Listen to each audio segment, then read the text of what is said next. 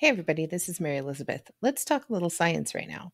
So, I want to talk to you guys about the engage phase of each lesson in the Inspire Science program. If you go to the online platform and choose any lesson, it's going to have an engage phase laid, which is right here labeled engage.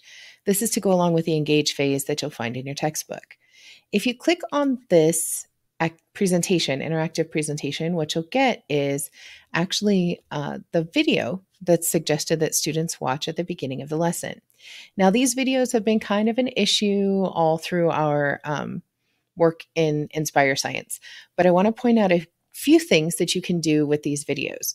The purpose of these videos is really to get the kids interacting with the world around them. So it's going to be a variety of different videos, some that they can do at home and some that they would explore out in the world.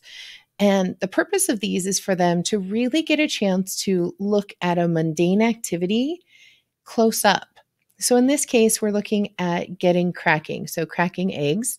And the phenomenon that we're trying to get the students engaged in is to learn about the different properties of matter. So when they watch this video, as a teacher, what I would be looking for is what are the different properties of matter that they can see in this video? Now, most of us would focus right in on that egg. We're going to crack an egg. We're going to talk about the shell. We're going to talk about that white gooey stuff. We're going to talk about the yolk. We're going to talk about those things. But I want you to look carefully at this video. And I'm actually going to take this video and expand it out so we can see it.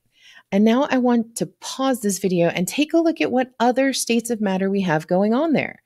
It's not just about the egg. Look in that bowl. There's all kinds of other stuff going on.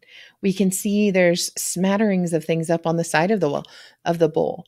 Look at the bowl itself. It actually has a state of matter right there. We could talk about the people's hands and nails as they're breaking that egg. There's so much in this picture to explore.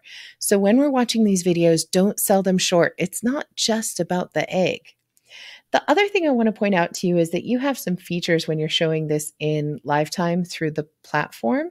You can play back at any speed that you like. Right down here, it's going to give you different speeds to play back at. You can play it back at half speed. You can play back at full speed. You can even fast forward to see it better. And these are all different ways that students can explore these videos as well. Now I'm going to take us out of full screen and I want to show you one more thing. We can actually download these videos now so that you can use them in your slide decks. Now, the disadvantage to that is that you won't have that fast forward or slow down mode, but you can still show it in full screen and you can pause it as you like to.